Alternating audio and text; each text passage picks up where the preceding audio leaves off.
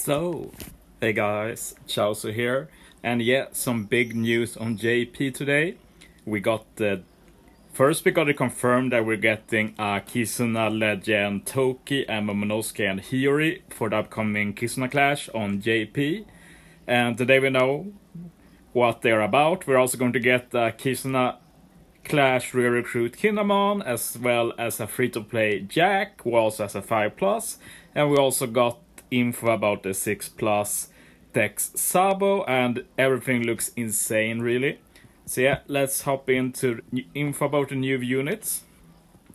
I'm going to mainly focus on the new legend here, because this Toki and Momo and Hero unit is actually legit insane, and we don't even have the full info. Toki has new mechanics, so we really need to test it to understand the extent of how good she is as a unit. And for time's sake, I'm just going to call her Toki from now on. First, let's take a look at what Toki is about. So she's a strength, free spirit and slasher unit. Her captain is surprisingly vanilla, nothing special, but still good, of course. -1 CD at start of the quest, 4.75 times attack boost, 1.2 times HP boost, and this is rainbow, so all units, just amazing. Strength will be beneficial for the whole team, and you heal 1 times her recovery for each perfect you hit. So yeah, that means she has very good survivability too. So yeah, while it's not anything special, it does a lot of good stuff, so it's definitely a good captain ability. The main thing about Toki that makes her crazy though is her special. It's completely unique, so let's just check it out first. So what happens is that you select 2 characters that will have certain debuff immunity. We'll check what it's about later, and this is for 2 turns. And then after those 2 turns, you get the units that got the immunity protection gets a attack boost and an orb boost by 3.5 times for 2 turns. No, for 1 turn. And yeah, that's just insane. So yeah, we got some images about here, about how it works. And as you see at the picture above, you get like a small smoke effect on the unit that gets applied with the debuff protection. And it does state that you cannot be inflicted with bind, despair, special binds, lock bind, paralysis, special rebind, blow away. It also says more, like we can assume that stuff like fear will also be avoided. The way this works most likely is that it will be like the Soba Mask Legends captain action. So you get like grayed out, you don't get anything. Difference is that you choose what units get this. And that also means that you can run a good captain too, like Hiyori herself or other captains. Like the biggest weakness of Soba was of course that you had to run two Soba to get that ability. And as you see on the picture below, it seems like Toki does not have a timer buff, but instead a new mechanic that when her timer reaches 0 with this new special, the attack and orb boost will be applied right away instead of a timer reaching 0. And this is pretty important because firstly, if there's no timer, it means that stuff like, you know, the red hacky, the buff removal should definitely not affect this. And that's a big deal obviously, because otherwise you'd be like protected from debuffs, which is cool, but you will get the timer removed. But since no timer, it can't be removed. When the timer hits 0, you get the attack and orb boost. Now this is unconfirmed, but let's think about using 2 Toki captains, because you can use both her specials in 1 turn, we assume, and you can apply her effect to 4 units. Let's assume this is not confirmed, but it makes sense. There's nothing inherently weird about 4 units getting this effect from 2 Toki specials. The big question is, after 2 turns has passed, how many units will get the attack and orb boost? Like, logically, we think it will be 2 units, right? Because buffs don't stack. So the 2 units that got this first should get the buffs, right? But we have to keep in mind that this is a new mechanic. It seems to be tied to when the countdown reaches 0. So we don't know what happens when it reaches 0. Is it like with other buffs like timers and such that it goes in order? Okay, this was first, this get this buff, and then we go with this buff. Or do they make it work so that everybody who reaches 0 get the 3.5 times attack and or boost? We just don't know yet. This needs to be tested. And yeah, this is a big thing. Like if you can give 4 units 3.5 times attack and or boost, Toki will obviously be insane. But we need to wait and see about that, of course. But yeah, even if that's not the case, getting like 4 units with debuff protection and 2 units with 3.5 times attack and or boost in itself is very viable. And yeah, let's move on, because one other thing to talk about is her super type. And the condition for it is when anybody triggers a special. It says crew member. I'm not sure, but yeah, in either way, it shouldn't be hard to meet this. But basically, the interesting part is how it works, the special, because it says -5 CD to themselves. For 1 turn, boost color affinity for normal attacks of strength units by 2 times. But like the thing is that in the Japanese text, it says that Toki and Hiyori and Momo gets it, and Japanese doesn't have plural. So it's possible that when you use a Toki super type special, if you run double Toki, both Toki might get -5 CD. We need to test this, because if that's the case, that's a very big deal. Because if you run double Toki, her CD maxes out at 12. So let's say stage 3, you use double Toki special, and you get the debuff protection for 4 units. You move to next stage. Like if you use both Toki super type special, if that's the case, they'd get -10 CD together. And since we move to the next stage, that means that they should be ready again, if that's the case.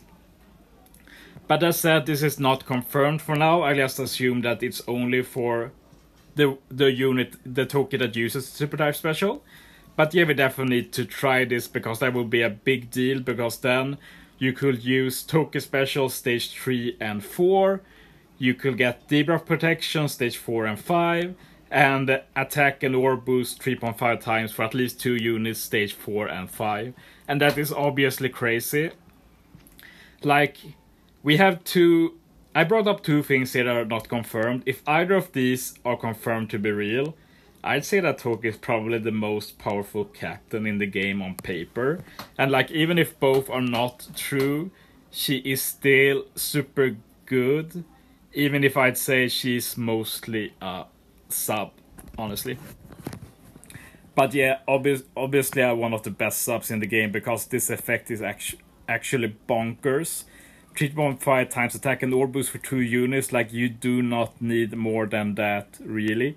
And also debuff protection, like, it's so versatile. Like, you can use it and ignore stuff like the spear if you give it to the captains.